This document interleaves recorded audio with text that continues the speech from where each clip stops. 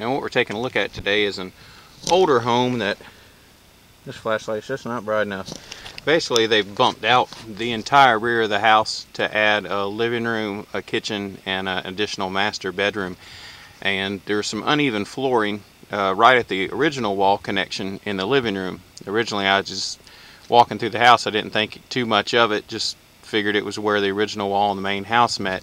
And then once I got underneath here, the issue is that this section for probably 10 feet is an old bay window, and the floor is counterlevered. And then what they've done is they've reattached the new floor joist for the new subfloor directly to the rear of this counterlever with no additional bracing like pier work. In order to carry this new weight, you can't attach things to areas that are counterlevered, just like a deck. You can't attach a deck to a counterlevered area.